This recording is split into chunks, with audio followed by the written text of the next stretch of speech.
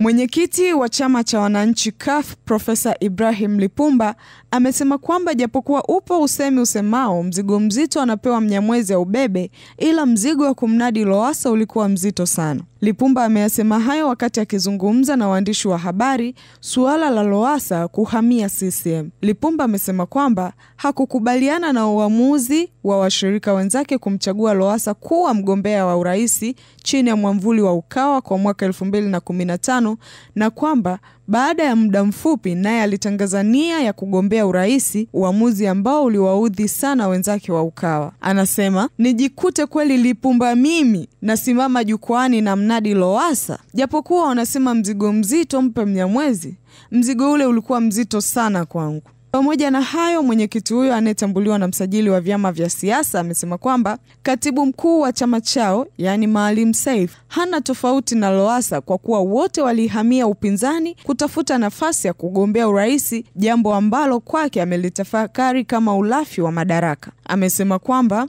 hata ndani ya CUF, Maalim Seif amekuwa akionyesha kuutaka uraisi kwa nguvu na kusahau malengo mengine ya kitaifa na ya chama, jambo ambalo amesema lingekiwezesha chama hicho kuunda serikali ya Zanzibar.